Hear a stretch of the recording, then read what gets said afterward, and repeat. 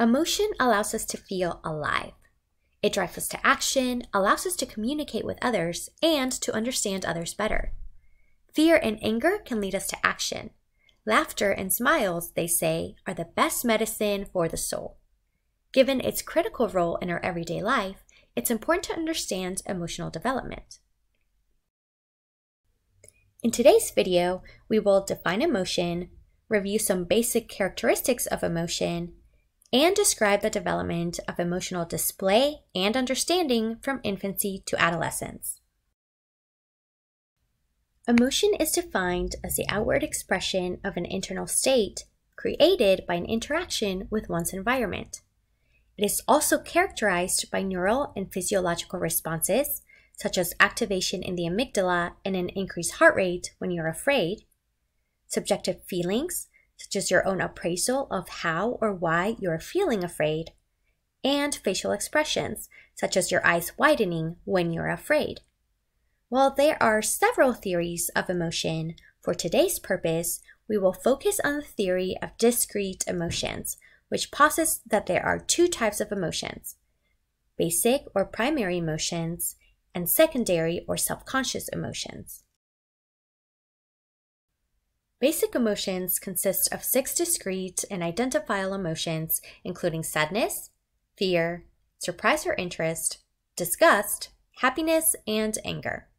If I were to ask you what emotion the baby in picture number 6 was feeling, the majority, if not everyone, could easily say happiness. Same with all of the other pictures. The majority of people have no trouble matching these 6 emotions to these pictures. The reason why this matching task seems to be so easy for most people is that basic or primary emotions have 3 characteristics that allow us to distinguish between these emotions. First is that they are universal, meaning that you can find these expressions across the world. Second is that they are distinct, meaning that each emotion is characterized by particular facial and physiological responses. And lastly, basic emotions are thought to be innate, meaning that they are experience independent. For example, these babies did not have to be taught to stick out their tongue to show disgust or to feel happy when interacting with their mom. While these emotions do not need to be taught, it doesn't mean that they are all evident in newborns. In fact, in the first month of life, most researchers would argue that babies do not display or feel any distinct basic emotion except for disgust. Instead, they tend to display pleasure or distress. Why? If we look back at how we defined emotion, an important aspect of the definition is that emotion has to be created by an interaction with one's environment. If you have ever been around a newborn, they sleep around 99% of the time, leaving little time to really interact with the environment. Therefore, while they can certainly display pleasure after having a bottle of milk, we would not necessarily label this as happiness. In fact, it isn't until the 2nd month mark where we start to see the signature expression of happiness, smiling. Starting at 2 months, babies will smile in response to a human, most likely their caregiver. This milestone indicates that the baby wants to engage in social interactions, and because smiling is rewarding to the caregiver, social smiles are foundational to social development in infancy. Between 3 to 6 months, we begin to see babies express more emotions, including anger and sadness. Anger is particularly evident when babies are unable to reach their goals, like being unable to grab a toy or stay awake when it is their nap time. Between 6 to 9 months, we also begin to see fear in babies. Fear at this age is usually caused by loud noises, new objects, and strange people. It is also a period when we start to see some stranger anxiety or distress when encountering an unfamiliar individual. Not coincidentally, fear and stranger anxiety seems to develop in parallel to babies' increased independence from the caregiver. Indeed, around 6 to 9 months, babies also begin to crawl, increasing their distance from their caregivers and their opportunities to encounter risky situations. By 9 months, Babies not only express all 6 basic emotions, they can also discriminate between emotions. That is, they can identify when someone is angry, for example, or when they are happy based on their facial expressions. After basic or primary emotions, secondary emotions become evident. I know, us researchers are super creative with our labels. Secondary emotions develop after basic emotions and are often referred to as self-conscious emotions because these emotions include a focus on the self and consciousness of other people's potential response towards us. These self-conscious emotions include embarrassment, shame, guilt, and pride. Embarrassment is the first secondary or self-conscious emotion to be evident in development. Around 18 to 21 months, babies will begin to display key features of embarrassment, such as gaze aversion, blushing, and coy smiles, when they fail at a task in front of someone or look at themselves in the mirror.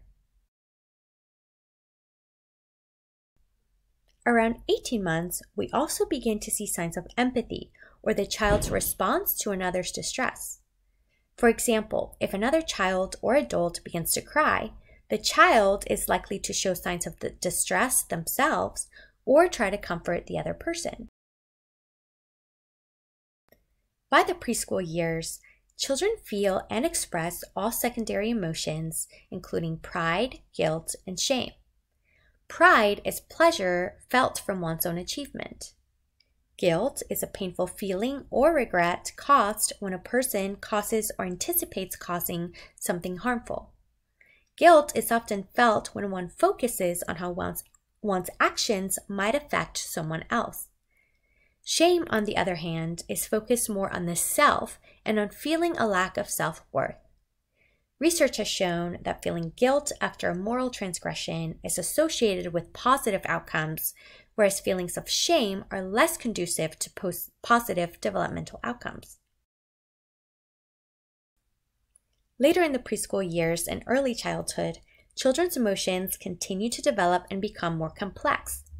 For instance, around 3 to 5 years, children begin to laugh at and understand jokes.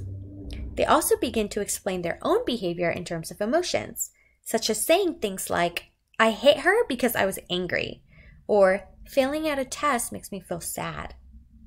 Children's understanding of others' emotions also experiences growth in the preschool years. Not only can they distinguish between emotions like infants and toddlers can, they can also understand the role that context plays in others' emotions.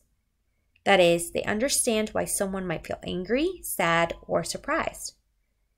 Lastly, children begin to understand false emotions. False emotions entail expressing emotions that are not actually being felt.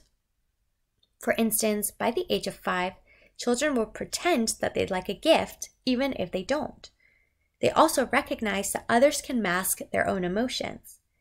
This might be because children also learn about display rules, or a norm of when, where, or how one should show emotion.